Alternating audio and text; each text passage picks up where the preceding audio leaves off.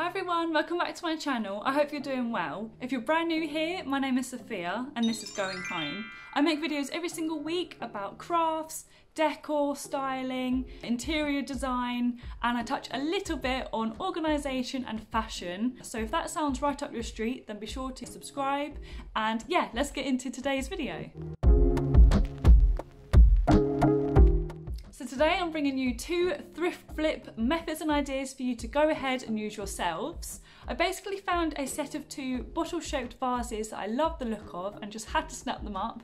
I found them over on Facebook Marketplace and they were in a bit of a desperate need of a glow up. They had this sort of like sandy, grainy texture to them that I just wasn't a fan of. So I headed over to Pinterest to get some inspo. I came up with 2 Scandi Nordic ways to give them the glow up.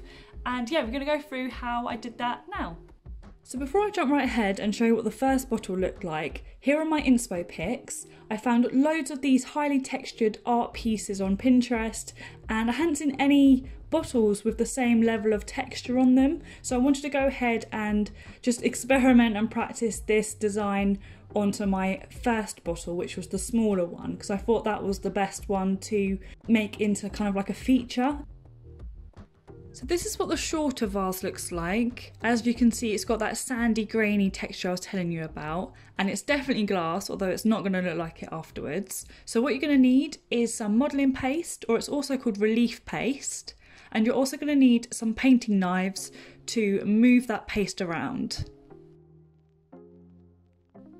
So this project is so easy. The first thing you need to do is simply put some paste onto the bottle or any surface that you're working on, and you're using the painting knives to literally move that paste around, make as much texture as you want or as little texture you want, and just kind of going with the flow. Like, put some music on, have something in the background. It's such a therapeutic process. And yeah, I wasn't following anything. I just let the painting knives kind of do their thing. As you'll see as we go through all of the clips, I did not have a clue how I wanted the piece to look like when it finished. I just knew that I wanted to create as many different shapes as possible and just decide there and then if I thought it was finished. So here you can see I've gone down kind of like a vertical stripe route, but I can assure you it changed quite a lot from this point. Once I felt like I'd finished applying the first level of the paste, I decided to leave it overnight to dry and then worked on it again the next day to build up on the existing texture that I had created.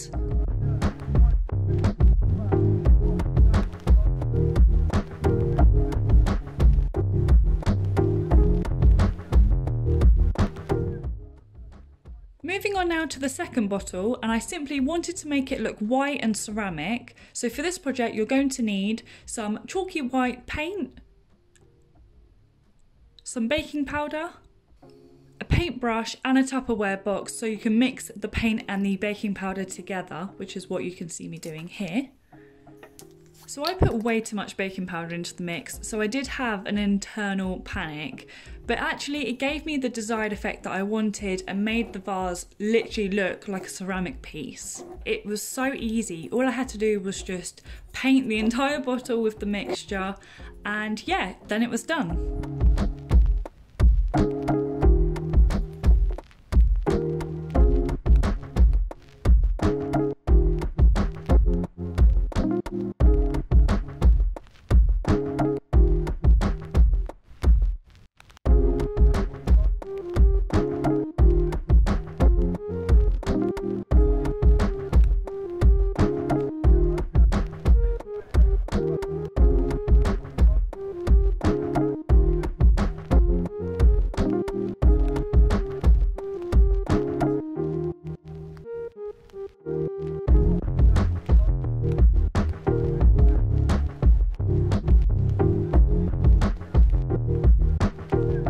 So that was today's video. I hope you've enjoyed it. Please give it a like if you did, that would really help me out. I am so happy with how these turned out. They are so pretty.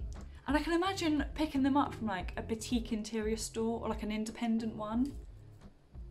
But yeah, I'm so happy. It must be locked down, which is why I'm getting so excited about vases. But yeah, Really, really nice. Let me know down in the comments what you think of these and the video. And also let me know if you have any projects or craft ideas that you think I should try my hand on and you'd like me to do, because I would absolutely love that and would love to know your thoughts as well. I would of course leave everything that I've used down in the description below so you can just quite easily go ahead and start crafting and creating. And yeah, I've really enjoyed today's video. I'm going to do more of these, I think. But yeah, I shall see you in the next video, guys, and I hope you have a great rest of your day. Bye, guys!